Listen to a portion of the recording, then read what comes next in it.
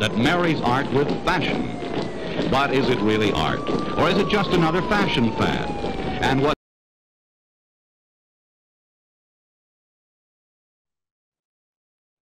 All right. Yeah, good to see you, Bill. Good to see you, Shane. How are you? I'm very good. Thank you for taking the time to talk to me. Sure. Yeah, I guess I should just start with I should start with the one question I want to ask you that's from your past. How'd you get a bomb into the Pentagon? Yeah, that those who know don't tell, and those who tell don't know. Yeah, I guess so. Um, I'm talking. I contacted you about Might is Right and Satanism and how that stuff's being interpreted, and I was interested in talking to you about that because that all started back in the day when all this theater of the absurd was popping, like with the Black Panthers or the White Panthers or the Yippies. So I always saw like Anton LaVey's thing is sort of tied into that stuff. Do you when that was happening? Do you remember it popping? Did you hear about the Church of Satan or Anton LaVey's stuff? I don't think so. I don't think I had any consciousness of it at all. So that wasn't going through the counterculture at all. Well, I'm not saying it wasn't going through the counterculture. I have no idea. I was just one hippie trying to make my way. I understand. Okay. Are you familiar with the book Might is Right or this? I am not. Okay. Or Survival of the Fittest. It's basically a lot of people tie in Anton LaVey to racial stuff and almost right wing stuff. And I see his stuff as a different interpretation. Are you familiar with anything about Satanism or Anton LaVey stuff? I'm really not. Tell me.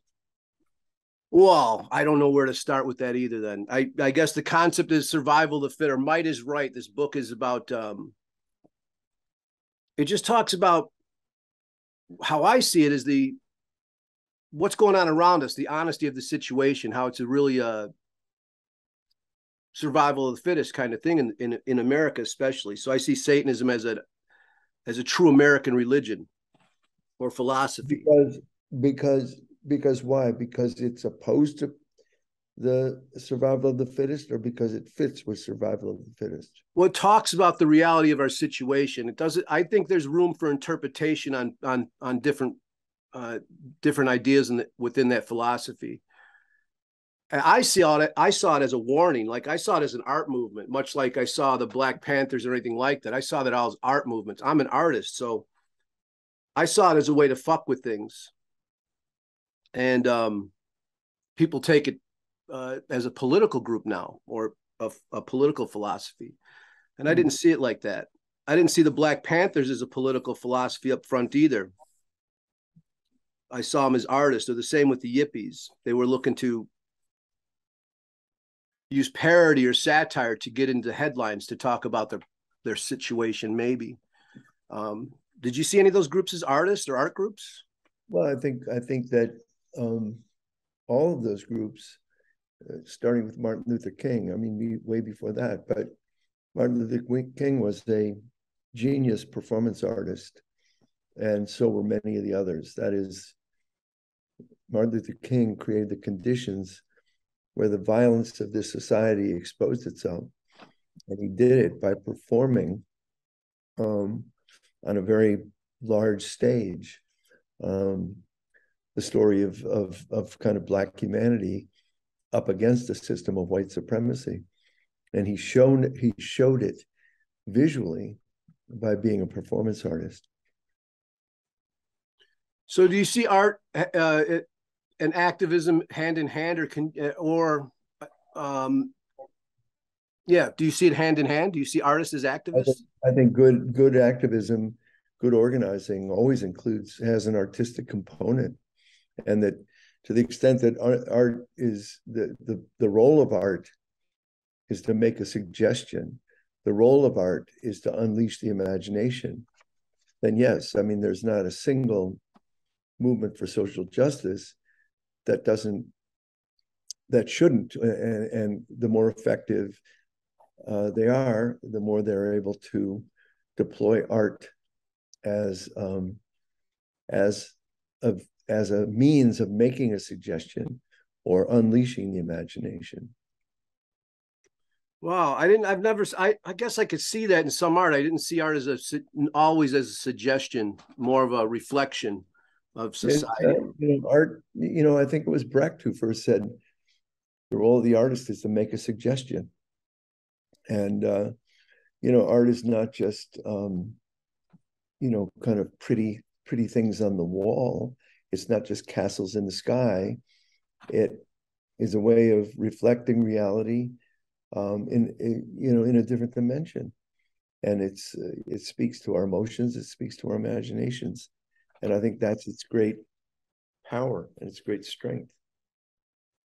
Can you separate the art from the artist? Of course, all the time. We do it all the time. And why is that? Because the art is something that's there to to interact with, to have a relationship with. The artist who created that art is one other flawed, limited human being, just like everybody else. And so you don't have to know or love Bob Dylan to find some of his music not only making suggestions, but unleashing your imagination, inviting you to a larger world. But you don't have to know a thing about Bob Dylan or care about him to be moved by his art. And that's true whether you're talking about Picasso or Gwendolyn Brooks or Alice Walker. It doesn't matter. These are artists who give you something into the world that provokes you. And yeah, I think Brecht's right. I think it makes a suggestion.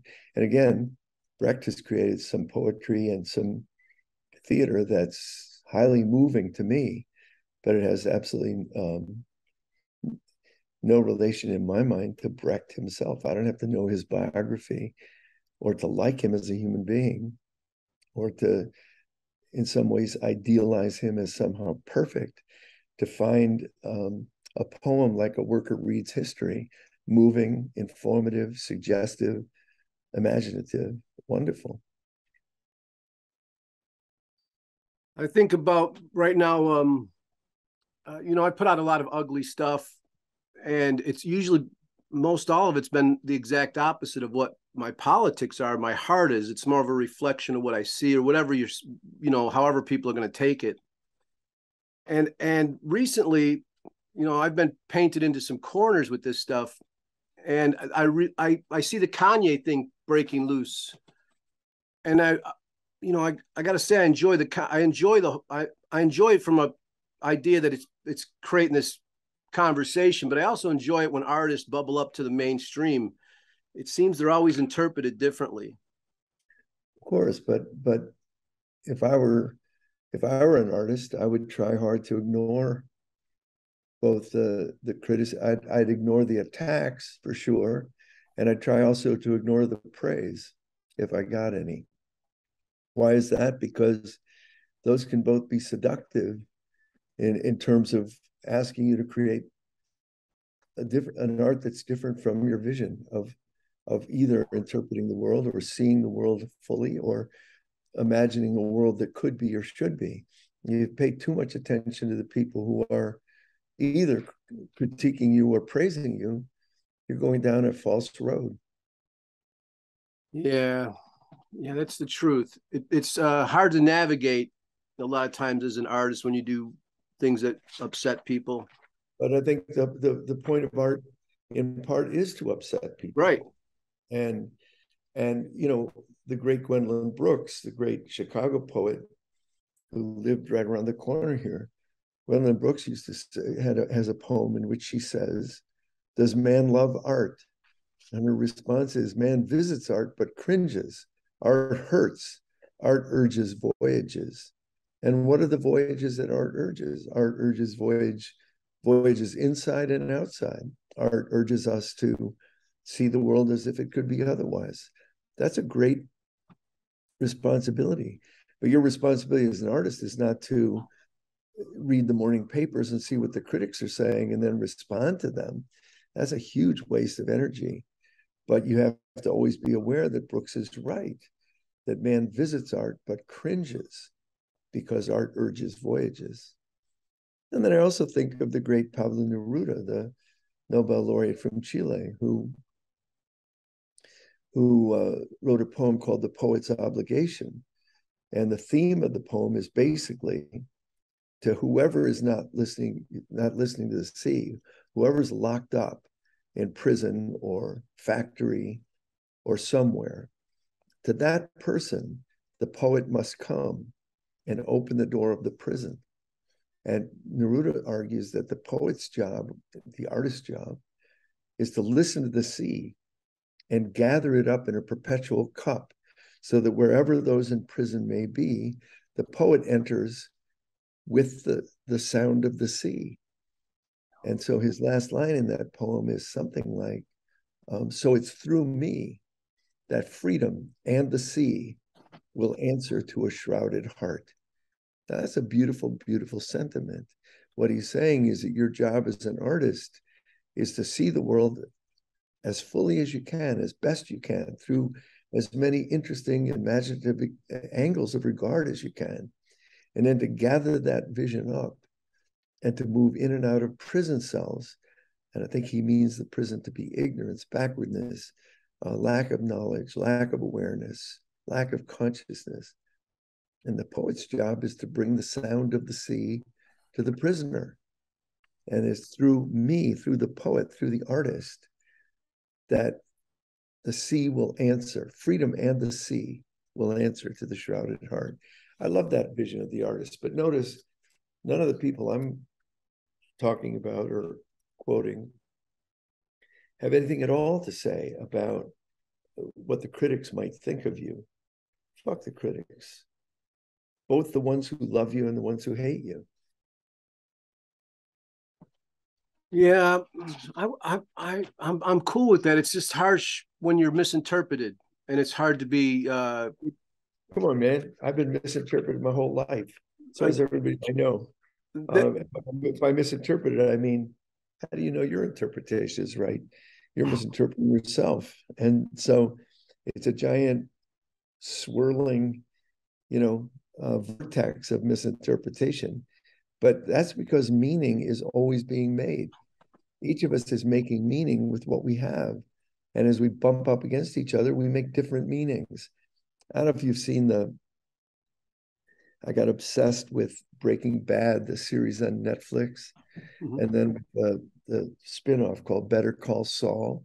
Have you seen either of those? I've seen Breaking Bad. Better Call Saul is an obsessive nightmare, and I love it.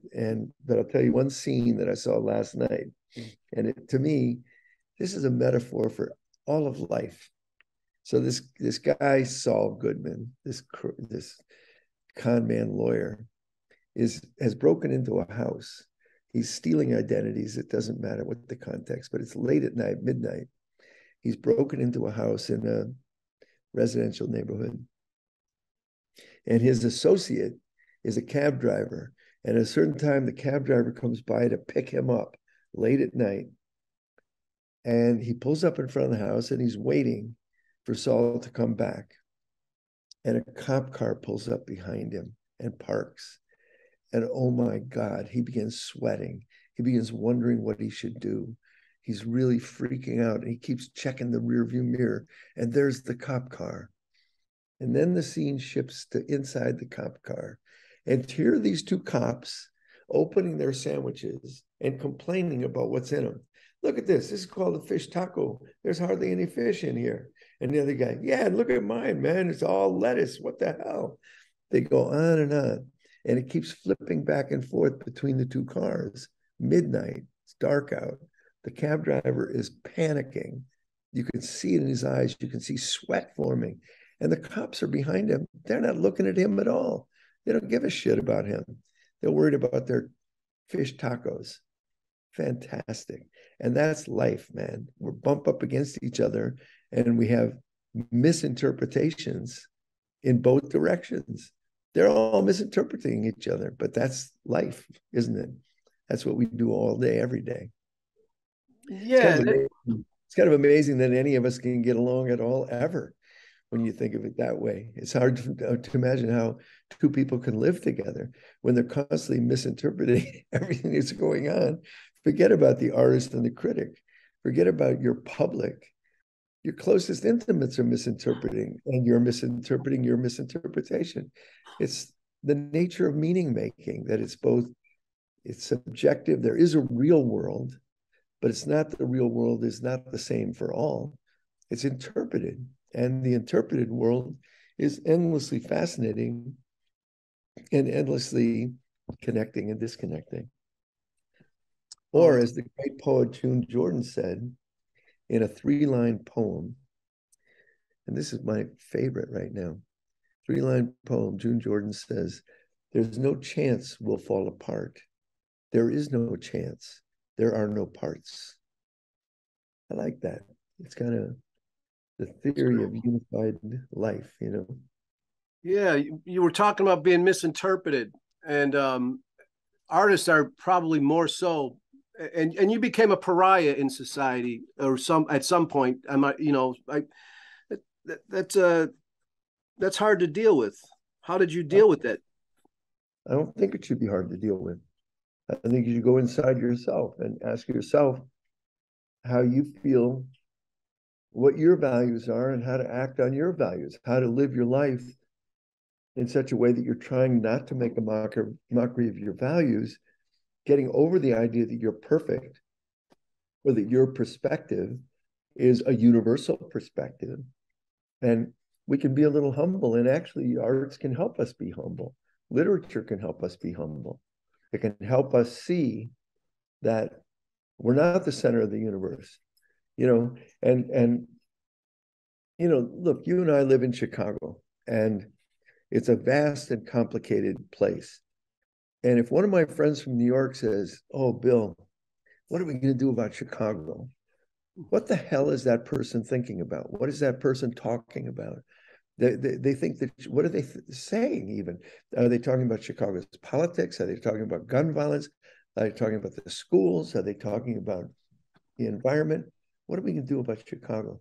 The assumption when you ask a question like that is that I have some universal knowledge about Chicago. But you and I both know that just like the cop car and the taxi driver, Chicago is vast. Millions of people, millions of closets, millions of drawers, millions of ideas, millions of conversations. And the idea that my view is the unitary view, it's the total view, is absolute arrogance. And if it's acted upon, we get people like Donald Trump or Hitler. You know, they think their view is the whole view. But my interpretation of Chicago at any given moment is not the same as yours or Mayor Lightfoot's. We have different views, and we have conflicting views, and we have dynamic views, not one view. It just goes on and on. When we vote, I don't think you should worry too much about your critics. You just keep moving. Don't think about it. Well, some want to physically attack me at this point and stuff, and it becomes hard. Yeah, try not to be physically attacked. Yeah, it becomes a little, for me, just that being misunderstood to a point where it's like, that's just not me, has been, hard to navigate. Well, let me give you a suggestion. When I was under that scrutiny and that attack, I constantly said, there's a cartoon character called Bill Ayers. He has the same name as me. So it looks a lot like me, has the same social security card and address, but I don't know that cartoon character. So there's a cartoon character about you. And one of the things you can do is have fun with the cartoon character, but don't ever think that it's you. It's not you. It's a cartoon that somebody drew of you. And you don't have to buy it. You don't have to believe it. And you don't have to convince other people to think of it your way. You can live your life and know, this is the other piece. Know who your people are. Who are you accountable to? Who do you care about? Who cares about you? And frankly, when I was under the most intense scrutiny and the most intense attack, including physical violence and including threats of death endlessly, I knew that the people who cared for me and who I cared about included Bernadine and our kids and our grandkids and my brother and our best friend. these people cared about me. I wasn't going to worry about some bozo on Fox News and what he thought. It didn't weigh heavily because it didn't have any heft. It didn't have any importance to me. Well, family is important. I'm finding that out, reintroducing myself to family. But I attack my community. You know, I attack these things. So I'm at odds with everyone around me. That's Well, fine. That's fine with me. I'm not saying family. I'm not reifying family or community. What I'm saying is, who are your people? Who is your chosen family? Not. I'm not saying, and the world that you were thrust into, the community that you came out of, isn't necessarily your community if it's not your chosen community. So what I'm saying is there are people I rely on and I consider myself accountable to. I value their opinions. That's different than some random schmo on Fox News who thinks I'm an asshole. I could care less. He can think whatever he wants. I'm living my life, not living my life for him. I feel you on that. What do you think? Like when I see like I guess most of this gauges from online, but in general, artists seem to be held to a high standard, higher standard than people with actual. I don't want to say actual power, but tangible power, like judges. Judges are never held to the same standards as an artist, and it's outrageous to me. It's sometimes true, but sometimes artists are put on a pedestal that's as false as anything else. But I would say that what the thing you don't want to get into is playing the game of making judgments about yourself or about others that are based on kind of ephemeral, fleeting conventions or styles. I mean, really, who cares? I think that sometimes the highest standard in our society is commercial. So you have somebody like Madonna or somebody who's making very suggestive sexual art, and that stuff is adored. And you have Robert Mapplethorpe, who gets banned from museums, right? So in that way, they're taking art way more seriously. And that's true of a lot of the right-wing kind of politicians. They see artists as absolutely terrifying. But if that same material is presented as commercial, if it's for sale, whether people, then they're all for it. So, again, we can't lower ourselves to making judgments about our work based on either external factors like that or people whose values are really completely commensurate with and entangled with racial capitalism. I have no respect at all for the value of capitalism to make judgments on art or on me. Oof. Yeah, well, the commercial, it's like culture vulturing. That's how I see that. They take artwork from the underground, and I see things, that I'm part of the underground or counterculture. And it's like all the cool stuff starts there. All the cool conversations, everything starts there. And once it gets above ground, it gets perverted into something either safe or real dangerous. Yeah, it's always true, though, isn't it? It's always true that what starts out as rebellious can be co-opted, bought, sold, and that's exactly what capitalism does. It takes our essential beings, our life, our art, our capacity to love, to dream, and it tries to co-opt it and commercialize it and sell it. And our job is to keep moving and to there's two jobs now that you've raised it this way. One is to keep moving, to not stop, to keep creating what we create, but also not to get into a culture of whining, because when we're whining, they're winning. Mm. That's true whether you're, a group of teachers trying to do the right thing in schools and the bastards are grinding you down. You can spend a shitload of time whining about what a bunch of pricks they are, and you're not wrong. but it doesn't take you where you want to go. So my feeling is, on the one hand, I think we should pay attention. I don't think we should hide from this stuff. I think that we should open our eyes, pay attention. And if you pay attention, you're going to be pissed off. But if you're only pissed off and you're only whining, you're not going anywhere. So in my view, you can be pissed off, but you have to balance that with nourishing a sense of love and generosity, because only love and generosity will take us where we hope to go as human beings. It's not complaint. It's not critique. Even though I think the people I know best, the people on the left, are great at critique, are great at understanding the workings of racial capitalism and neoliberalism and empire. We understand it, but that won't take us to where we need to go. Another way of saying it is the great quote from Karl Marx, which is actually etched on his gravestone. Philosophers have always interpreted the world. The point, however, is to change it. So let's change the world by producing art, by creating movements, by telling the truth, the inconvenient, difficult truth as we understand it, and by staying alive to the world. It doesn't seem so easy as it's just a class war. I've always grown up thinking that's probably what it was. How do you see that kind of concept? Class war? Well, you have the class war, gender war, race war, culture war. This is what you hear.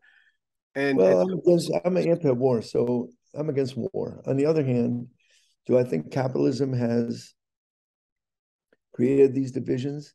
Yes, I do. And I think that when people come together and identify their collective grievance, that's what leads us to understand that we're part of a class and part of a gender and part of a race or part of a disability community. I mean, I have nothing but admiration for people who, the disabled community is one great example. There was no such thing as a disabled community until a couple of decades ago. And when disabled people found each other and could articulate the ways in which the majority society was squishing them and taking away their humanity, that created a movement. And that was exciting to me.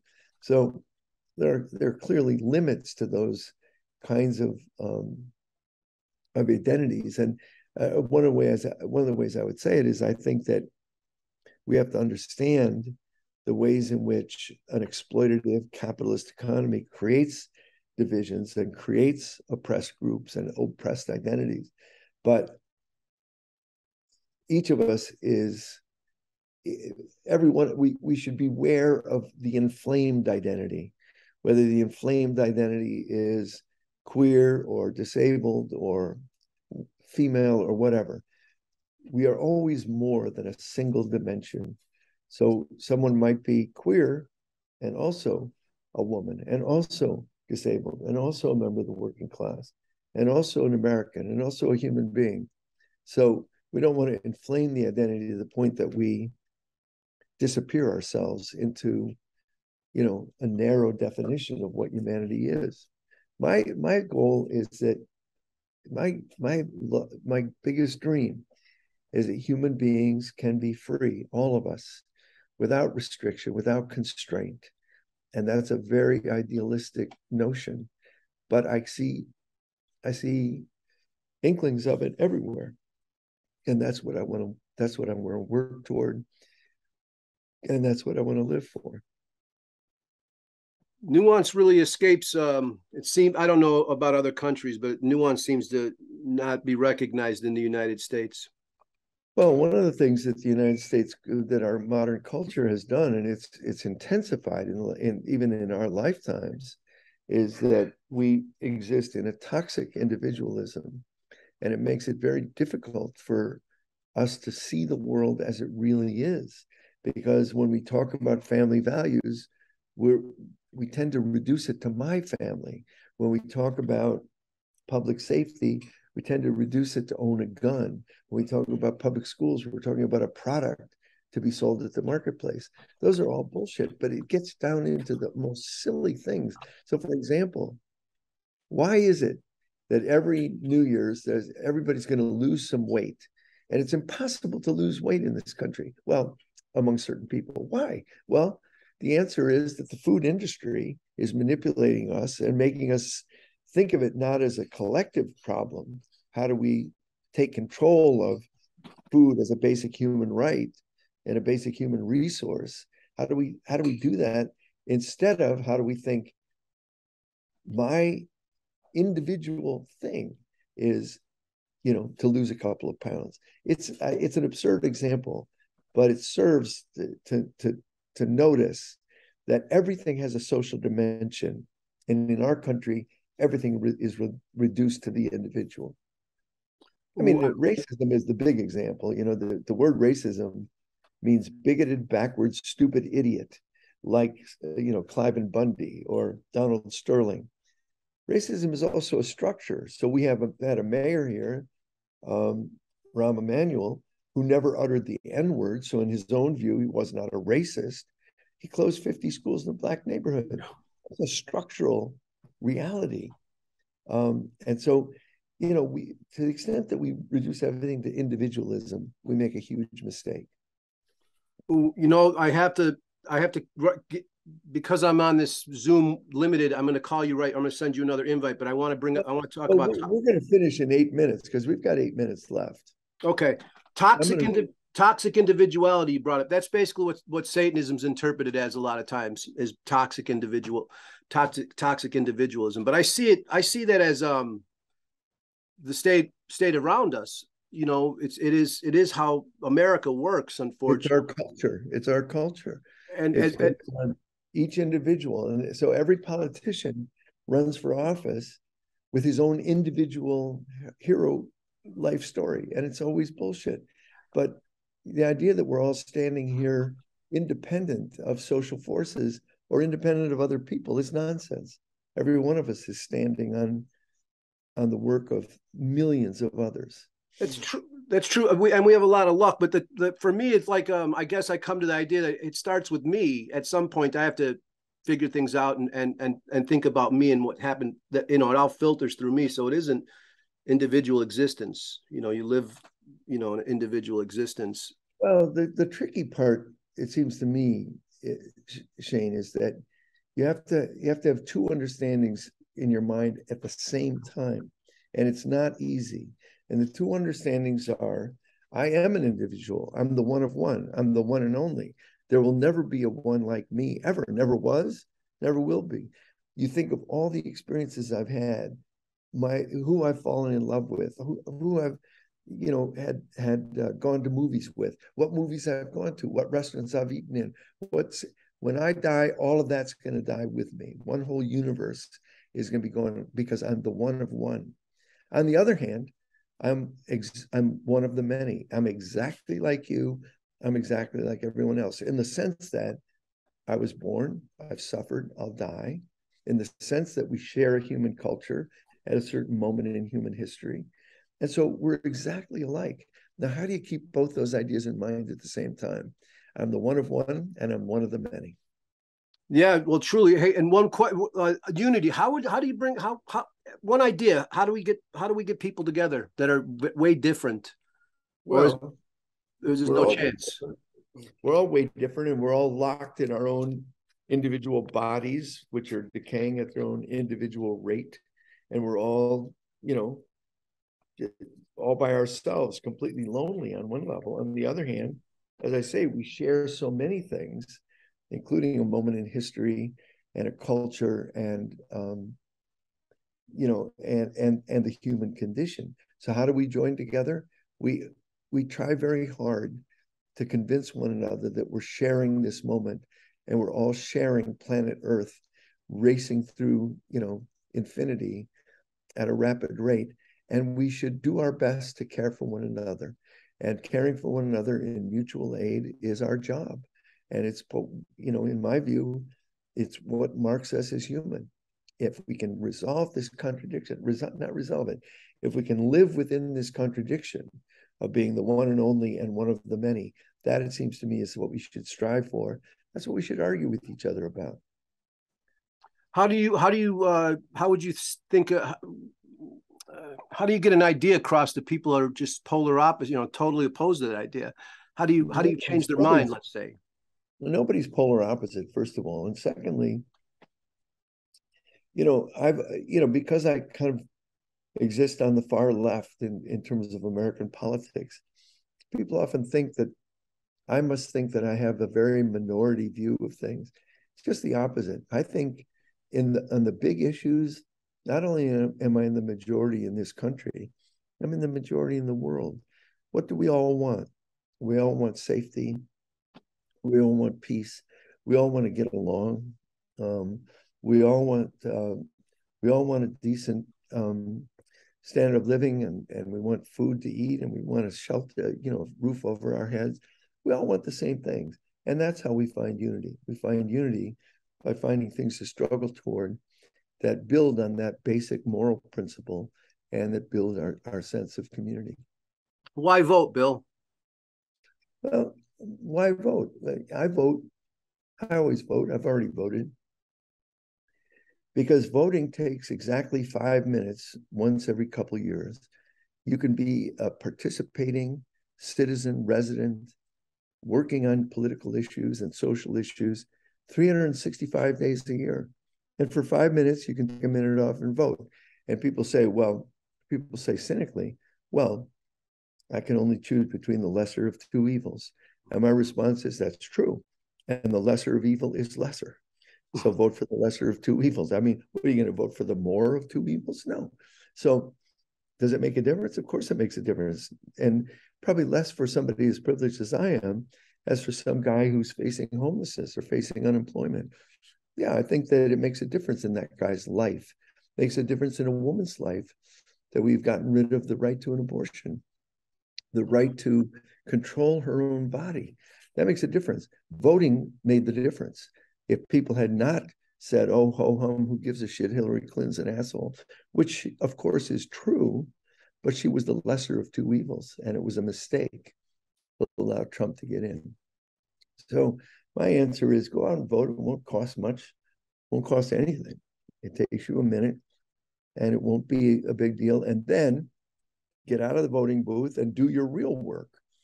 Voting isn't the real work of democracy or the real work of participation, but it is something, and you should do it. I vote. I used to hold a grudge against people who did, but that was younger. Well, anyway. That's been an argument in my family forever.